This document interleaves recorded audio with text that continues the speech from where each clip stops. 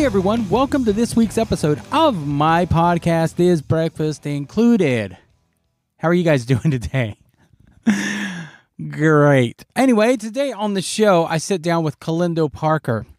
Kellindo is a guitar player, solo artist who moonlights as the guitar player and collaborator for Janelle Monae. But that's not what we talked about.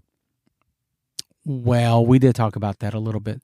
We talked about how he got started playing guitar, who his first guitar hero was, his famous uncle, who gave him some of the best advice he's ever had, jamming with Prince, amongst other things. It was a great conversation. We met at Dallas's legendary Three Links, so you hear some background noise, some people talking, but it gave it a little bit of vibe. Anyway, I hope you dig it. Let's check it out. Tell me who you are. Yes, I am Kellindo Parker, lead guitarist for Janelle Monae, also co-songwriter for Janelle Monae, and I have my own band where I rock out with an awesome trio, and I'm glad to be here in Dallas, Texas. Right on, man. Thanks a lot. Well, let's get first things out of the way, man. When did you start playing? Well, I started playing guitar when I was 8 years old. Taught myself how to play. It wasn't easy, you know. Yeah. I started out playing Smoke on the Water on the E string and the low E string. And once I knew I could do that, I was ready to rock and roll. Yeah, nothing was going to stop you. Right? That's right. You have a somewhat famous uncle. Oh, yeah. Maceo Parker. Yes. Yeah. Yes, sir. How was it like that? Do you have a relationship with him? Or Yes, was he I just, do. It's funny. He and I don't usually talk on the phone very often, but today we spoke for about a half an hour on the phone. Oh, right on. So yeah, we are close. We kind of. I feel like we have telepathy. You know, we kind of like vibe each other out from a distance. But when you're thinking about each other, one will call the other. Well, usually I'm the one that calls. Yeah. But he called me last week right before I went on stage for a show. So. You know, he's on my radar, especially being you know, an uncle of mine. You know, I just lost my uncle Melvin, who also played with James Brown. Yeah. The drummer, right? The drummer, yes. And he's younger than Maceo, so I'm staying real close to my family now more than I used to. Right on. And having somebody who played with one of the greats, what kind of advice did Maceo give you? Oh, that's a good question.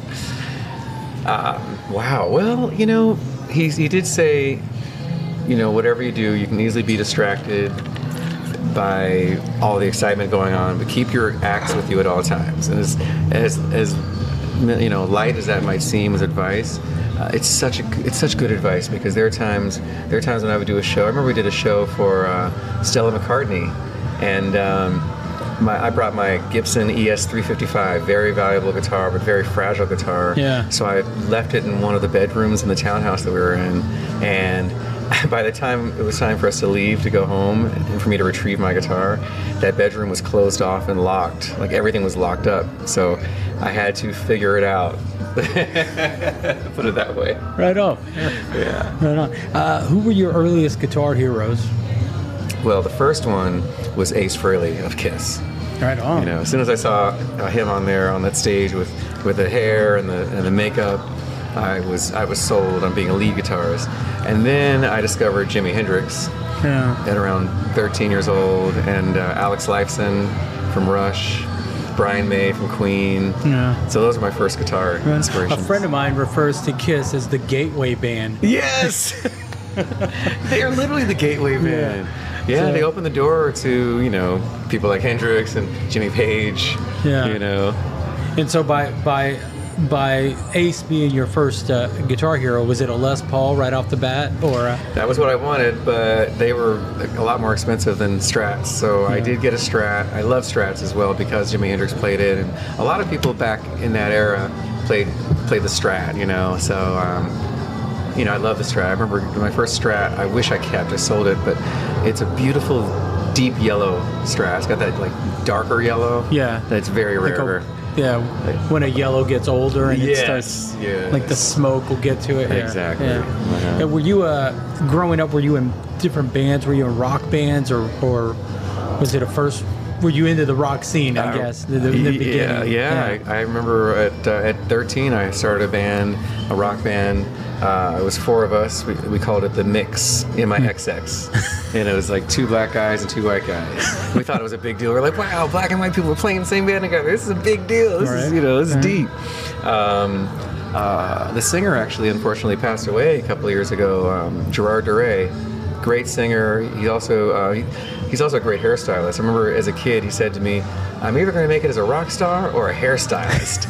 And he actually ended up owning his own saloon, and I saw him on TV doing interviews and stuff. So he made it. Yeah, I know a couple of my friends coming up were hairstylists as well, and they kind of took that route. Yeah, man. And more secure money, I guess. Yes. During the pandemic, I reconsidered what my choices were. Right. Man, were you a session guy before you started with Janelle? No, I was really a Janelle session guy. I mean, if anything, I was in the studio with her exclusively for the most part, and of course on tours and doing shows and stuff. But we really crafted our showmanship at the studio at home, at the home studio in the rehearsal room, watching great artists perform as well. Which is something that I, as a fan of rock and roll, I mean, I think I saw James Brown like 10 times easily, because he used to play the Roadhouse Cafe in New York, the Lone Star Cafe is the original name, and so they would sneak me in, as a kid, and I would watch that, and of course I've seen pretty much everybody from that era. What did you take away from just watching James Brown? Well, I mean, just hard working on stage. He went up there and put on a show. He cooked it. And I remember the show started off with the band doing an intro of Entertainment Tonight theme song, which was so funky but funny at the same time, because it's a corny song, but they made it so funky. And then they introduced Maceo, and then Maceo does a song with the band, and then James Brown comes out. So the intro, the setup, the reveal was what really sold me on that show. Right on. And do you put any of that, what you learned, into your show? I do. I try to.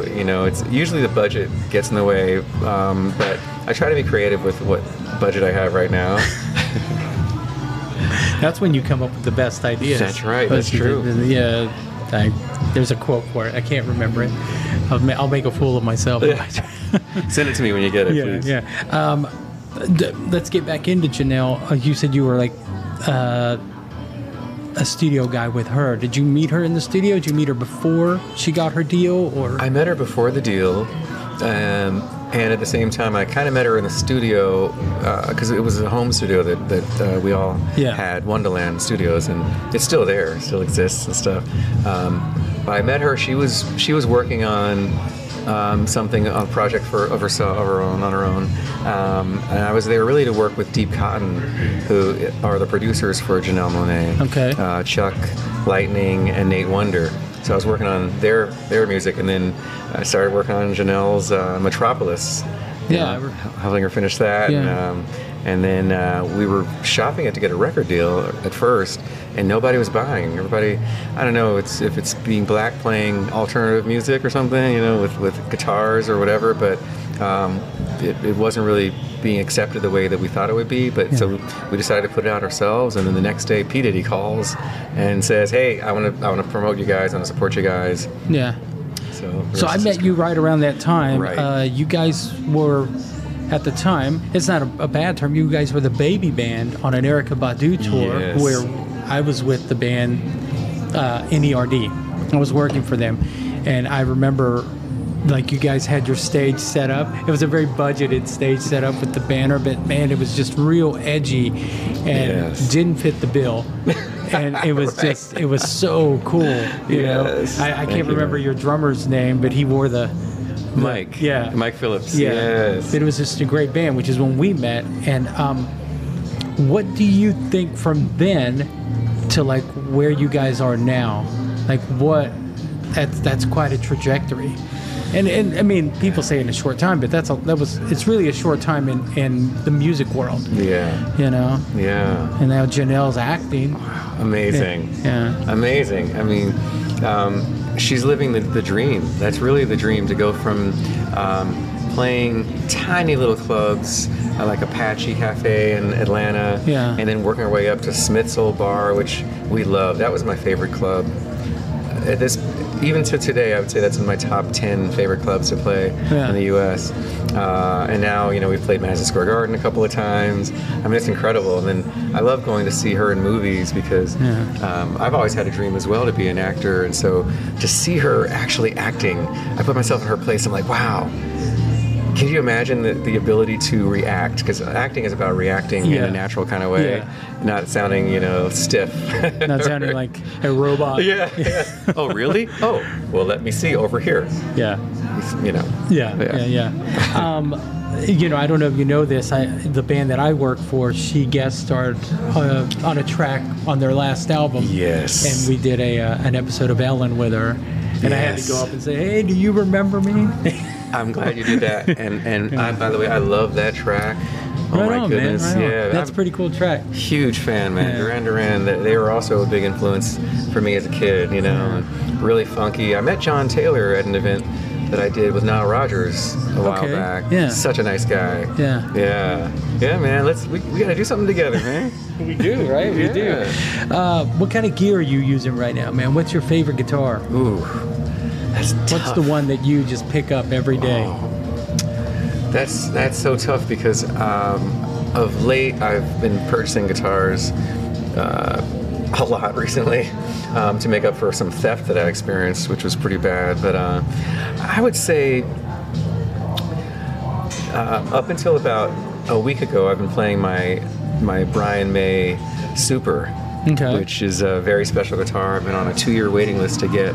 And then the other day I picked up a 1964 Sheraton reissue. So 1964 reissue. Yeah. It's very important to emphasize the reissue because the real 1964 is $30,000.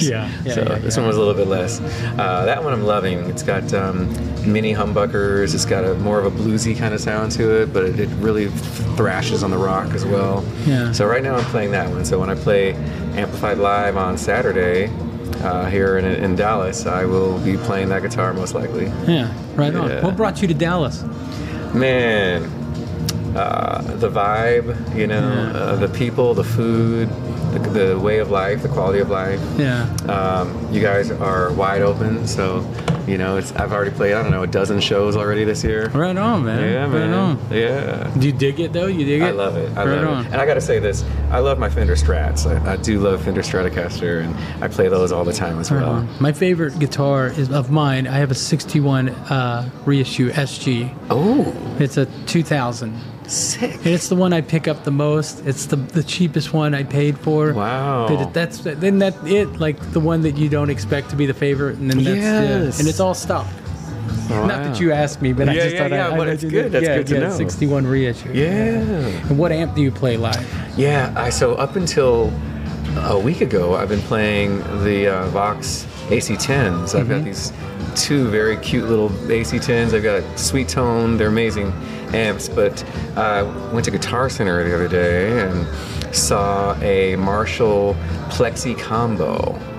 I didn't even know they made those. Oh, okay. So it's literally the Plexi, but in a combo. Right on. 10 watts and 20 watts, or 20 watts and 40 watts, I think. Yeah, 20 and 40. Let me tell you something. That thing sounds like my old Plexi I used to have back in the day that's way too loud for my apartment or the stage. So I bought that thing, and I'm playing it now all the time. Right on. Yeah. Right on, man. Yeah. Back to your live performances, man. Since you and the band with Janelle, you guys have played with pretty much everyone. Stevie Wonder, Nile Rodgers. Yeah. But one person stands out above all. You got to play with Prince. Really took Janelle under his wing. Yeah. What a blessing. And that he used to ask you to jam with him all the time. Yeah. What was that like? It was always.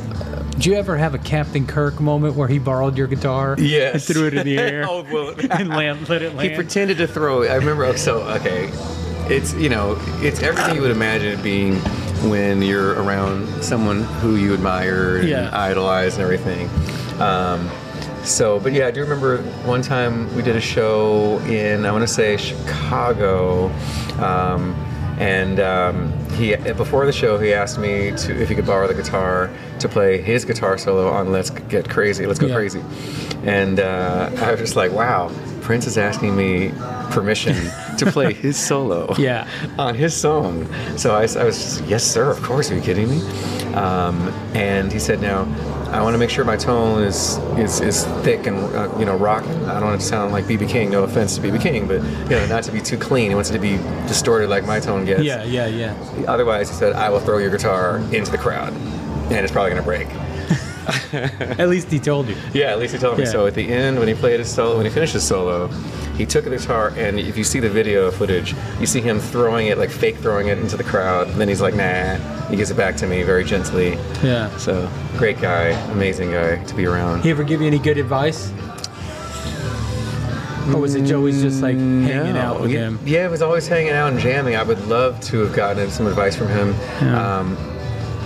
I think just being around such a legend, our time was limited, obviously, and I didn't get to the point of letting him know that I'm also an artist and, do you have any advice for me? I would love to have had that chance to ask him, and I'm sure I had the chance, I just didn't take it.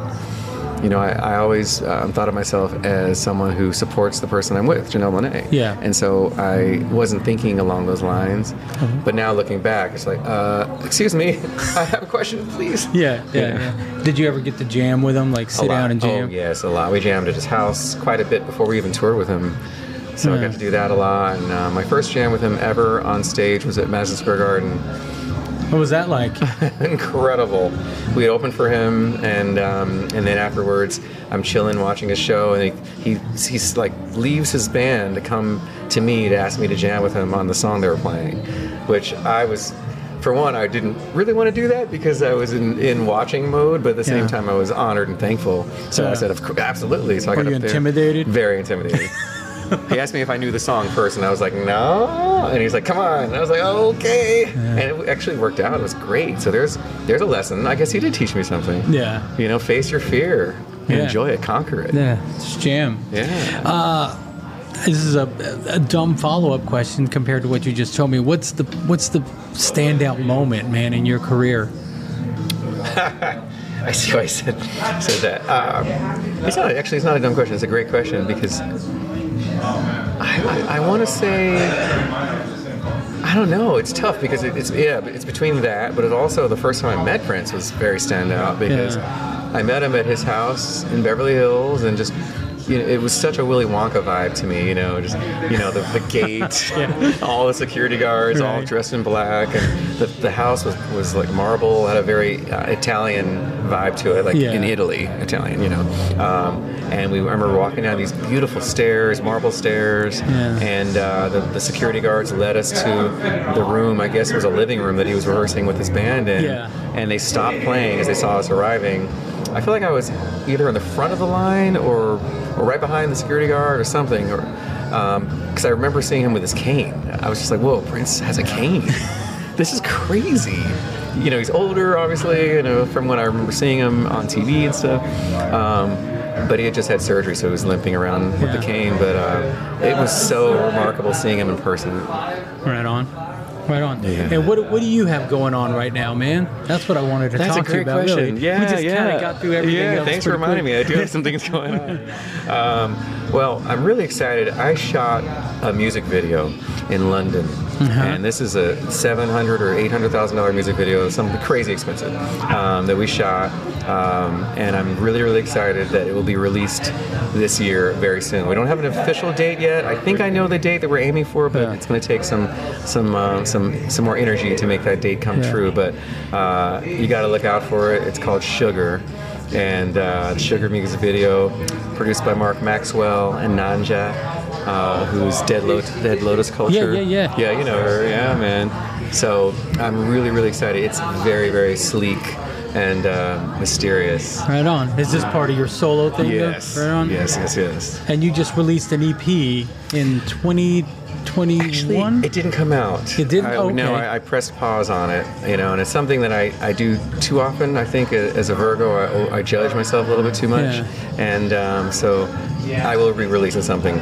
So I'll let you know. What was the reason you pushed the it's one of those things where pause button? It's just kind of like, is this good enough? And I produced it myself, and it sounds good, but I feel like when you produce your own stuff, unless you're Prince, you might overlook some things, you know. So I decided to have another producer produce it. So Okay. I got Paul Q Coldery, the producer for Hole, Live Through This, Okay, yeah, Radiohead, yeah. a whole bunch of people. So I had him do it, and he did a remarkable job. So it's done. Now we're just shopping it to the right label that can put the money behind it to get it out there. And it's not gonna cost that much money, you know. It's just promotions and stuff like that, you know. Yeah. Do you find yourself second guessing a lot? Absolutely, I think way too hard. An overthinker? An overthinker, big time. Right on. Yeah, it's like, I don't know. Should I get the fries? Should I get the hot dog? Should I get maybe a hamburger, double burger? Wait a minute. I am a vegetarian. Jeff Goldblum moment. Right. Yeah, that's what I was about to say. Man, we just had the holidays, and how was your New Year? Great? Yes, thanks for asking. New Year's was really great. I felt, for one, happy to have survived 2021, and I feel that 2022 is going to be the year where, the other part of my dreams come true. Yeah. You know, so I'm excited about that. How about you? How was your New It was good, Year? man. It was good. Good. How was your other holiday? How was Christmas? Oh, Christmas is great. What's the best gift anyone's ever given you? Ooh. So, like, materialistic speaking? I better get the right one now. I don't want to say the wrong thing. Let's see, the best gift I've ever gotten. Gosh, well, I guess when my dad bought me a bike for Christmas a long time ago, that was pretty special. That was it. Yeah. Was your dad a musician too? Yes, he was. He was first. His first thing was being a professor of law. He was the first black law professor at Columbia University. Oh wow. Which is amazing. He tried to get in as a student. They wouldn't let him in because he was black. And then they offered him a job many years later. That's amazing. Yeah, that's incredible. So great. He's the rock star, you know. Yeah. And he got me a bike when I was, 5 or something like that. So I learned how to ride a bike. And that's enabled me to ride a bike today. So I think that's the greatest gift I've ever gotten. It's cool. That's cool. Did he encourage your music career? He did, believe it or not. Even though he was a lawyer, he did. He was the guy who wanted his kids to be happy doing whatever they do best. So he said, stay in your lane, do what you do well, and just, make the most out of it. And he also reminded me to show that I'm a piano player too, and play piano on stage. I haven't done that yet, but I'm going to do that. I'm just, figuring out how to incorporate logistically how to get the piano on the stage or the keyboard or whatever. Yeah. And he said, make sure you show your voice too. Right on, man. Yeah, man. And your current band, it's a trio. Yes. I saw you guys a few weeks ago in December, and your drummer's amazing. Oh my gosh. Yes, he is. Not to say that the rest of the other two guys aren't that good, but your drummer I just heard him up there sound checking. I was like, oh my God. Yes, Joshua Sloan. Yeah, he's amazing. Patrick Smith on bass. Yeah, Joshua, at that time when you saw us, he was not 21 yet. So the fact that he's amazing at 20 is just, And how did you meet these guys? I met them through my friend Justin. He lives here in Dallas. He's Justin Lyons. He's a great guitar player. He's always on tour with people. He just got off tour with Machine Gun Kelly. And I texted him. I said, hey, dude, I just moved into town. Help. I need to figure some things out. Like, who can I work with? What, the only rock players. I need work. Let's go. What's going on? And he's hooked me up with Patrick on bass. And Patrick hooked me up with Joshua, since they play together all the time. There's nothing like a bass player and a drummer that have that relationship. You know about that. They can feel it. They're there. They're right in the pocket. Exactly. Yeah, that rhythm section's the most important thing, man. Yes. Yeah. Especially when that's all you have.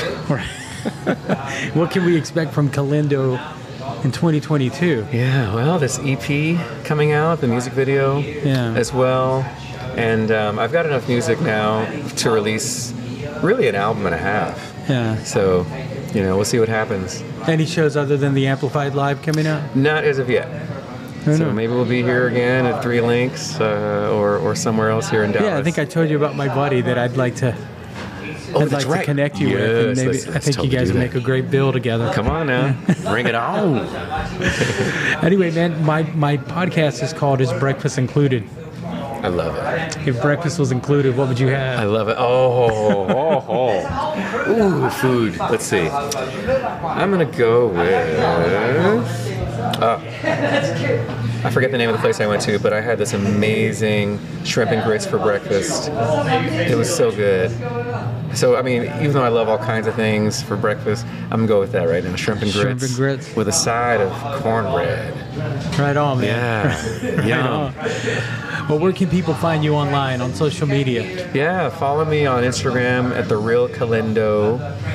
Follow me on Facebook, Kellindo Parker. Twitter, Kellindo. You know, go to my YouTube page, Kellindo Parker YouTube, and follow me. Subscribe to that, please, and watch all the fun stuff I'm doing. I'm also on TikTok.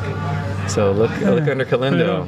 Yeah, man, innovative videos. You videos. do a lot of funny dances on there? Well, I'm working on that. I mean, I do that. I'm a little private with that still. I should show off my funny dancing. Yeah, man. It makes people millions. You know what? Funny dancing. On that note, first thing tomorrow. Right on. Well, man, I do appreciate you taking time. I know it took us a while to connect. Thank you, brother. But I appreciate you doing this, man. Thank you very much for having me. Thanks a lot. All the best to you, man. Yeah. Right on. Kellindo Parker.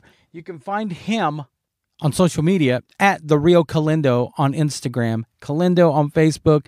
Just Google his name, Kellindo. He's got a lot of great stuff coming up. The video he talked about, the EP that he re-recorded is coming out later this year. Check out what he has on all the streaming platforms. The guy's super talented. Anyway, all right, guys, I'm done. Have a great day, and I'll talk to you next week.